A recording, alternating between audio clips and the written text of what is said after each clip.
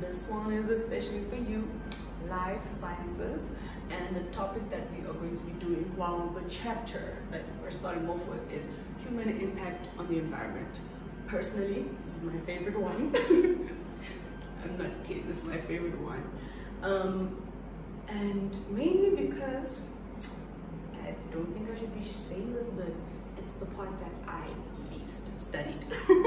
Because you can, it's stuff that's happening around us. You can like wing it. But yeah, I really, really love this section because you can apply also what you know, what you've read on the news. So yeah, that is what we're going to be doing today. And the content, as always. Guys, where am I getting all this content? One sec. This is where I got my content. Studying master grade 11 for life sciences. And as you can see, the book is going through it all. It's because I used it when I was still in high school. And that was a long time ago. So yeah, that's where my content is gonna be from. Yeah, as per usual, if you have not subscribed, please do so. Please like, please comment, you know. Yeah, let's get started. Okay, the first human impact on the environment that we are going to be doing is deforestation. Deforestation is something that has been happening for centuries and centuries and centuries, but now it is happening quicker. Okay, we'll get to why just now. Okay, deforestation, basically the removal of forests. And this is a problem because forests are being removed faster than they can grow, because trees take a very, very long time to grow. So yeah, deforestation is that. And what are the causes? Well, the causes of deforestation, one is agriculture. So a lot of forests are being cleared so that they can make way for agriculture, that being crops, that being cattle, like cattle farming, sheep farming, all of that stuff. Yeah, deforestation, they clear forests for that.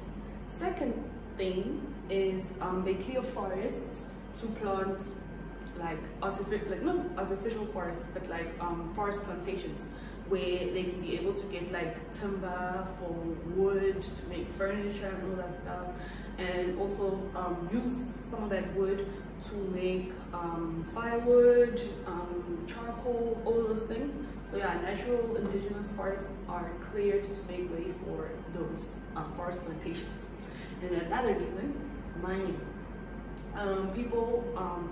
Mining companies will clear forests so that they can make way for mines, so that they can make way for industries, malls, for property, basically, you know, anything, because they feel like the trees are not as important as the forests. But jokes on them, they are. But anyways, yeah, I don't want to say too much because this topic is very close to my heart. For now, let's just focus on the theory. So yeah, and another cause is over exploitation of forests, like natural forests. So you know, like forests have a lot of medicinal uses because of the plants and the leaves and. So a lot of, when something is used too much, yeah, it starts becoming a problem. So a lot of traditional medicine, they just chop, you know, and all that stuff, and that causes, like, they remove the forests. Like, I'm trying to control myself because wow, I really could like speak forever and ever and ever with this topic. So that's why I'm a bit, you know. But yeah, so those are the causes of deforestation. Let me just go over them. It is agriculture, it's mining, it's industries, it's over exploitation for medicinal uses. Yeah, it's all of those factors are the reason why forests are cleared. Yeah, so just know that. And then what are the effects? Why are we fussing? Why is deforestation such a bad thing? Well, firstly, deforestation affects the nitrogen cycle. So when certain tree species that fix nitrogen, if you forgot what the nitrogen cycle is, just go back to your term 1 work. Yeah, it was covered. The nitrogen cycle was definitely covered. But yeah, like the removal of certain tree species that fix nitrogen. So if those trees are removed, then the nitrogen cycle cannot occur. And then another thing is trees, as we all know, they take in a lot of carbon dioxide. They are basically carbon dioxide sinks. So with the removal of trees, a lot of carbon dioxide will not be taken up, and it will be in the atmosphere.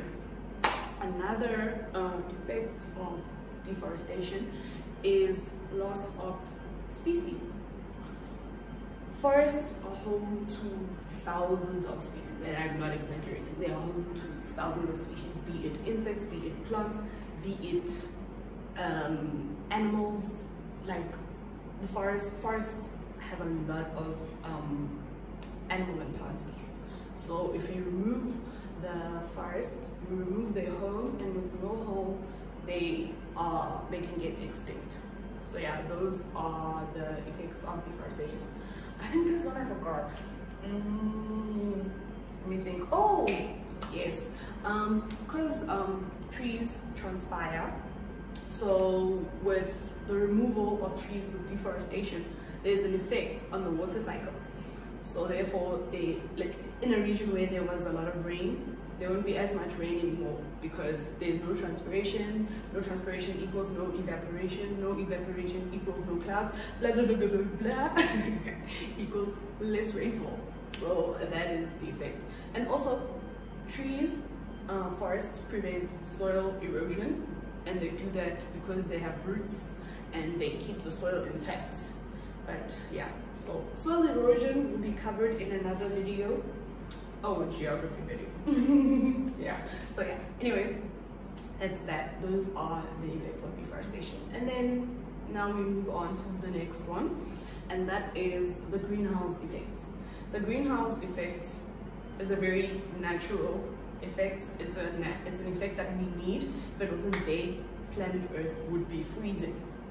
But now the problem is when this effect happens too much, when there's too much of it. Basically, the greenhouse effect is when greenhouse gases, that is your carbon dioxide, that is your methane, yeah, when those gases basically form a blanket, yeah, sort of a blanket in the atmosphere, and they prevent, because, okay, let me explain it using my hands.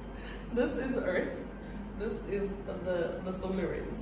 Solar rays hit Earth, but solar rays are reflected back. So with the greenhouse effect, the blanket, or the greenhouse gases act as a blanket, and then some of them are trapped. So therefore, it's a bit warmer. So now, with all of these industries and that increase the amount of greenhouse gases, the blanket basically gets bigger. We have more. So now more heat is trapped, you know. So that leads to the thing called global warming. Yeah. And I know, again, not everyone believes that global warming is real, but global warming is so real. Yeah, global warming is very, very real. And the effects of global warming, firstly, polar caps and like those things, they will melt. And someone living in South Africa like me will be like, how does that affect me? We don't have ice here. But with the melting of polar caps, sea levels will rise, and if you live in a coastal area, that will affect you. Obviously not next week, not next month, but in the next coming years. So those are the effects. And another effect of global warming is that seasons are different. I don't know if you've noticed, but I know where I'm living, winter is becoming so much warmer. Like winter is not as cold anymore. That's global warming. Whereas in some regions, winter is becoming much colder, you know. And also spring starts earlier, and then yeah, in some, like, spring starts earlier, and winter ends earlier, obviously. So yeah, those are all effects of global warming. Another effect will be loss of species, obviously, because some species have a very optimum temperature. Like they can't survive, let's say if they used to 35 and all of a sudden it's now 40, like average temperatures, they will not survive like think of polar bears. Polar bears, yeah, I really feel sorry for them, because Antarctica is just going to get warmer and warmer and warmer, and basically a lot of other species. Yeah, there's that, and there's going to be a lot more drought.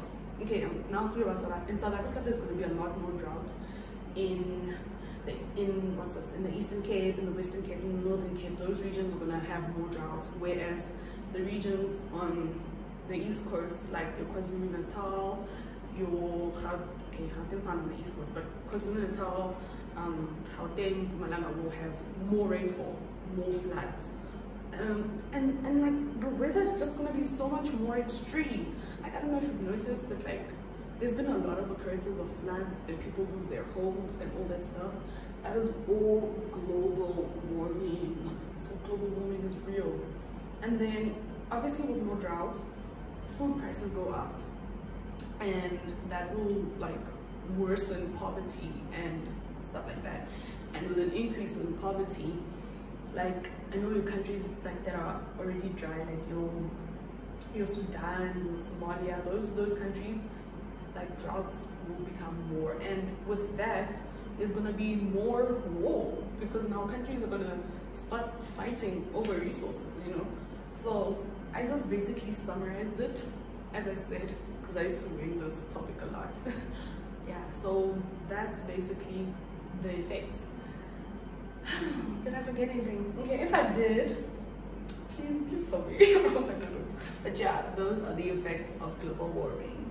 Thank you so much for tuning in.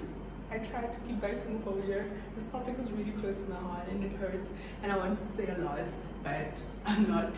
Thank you. Please do like, subscribe, tell all your friends. Thank you for tuning in.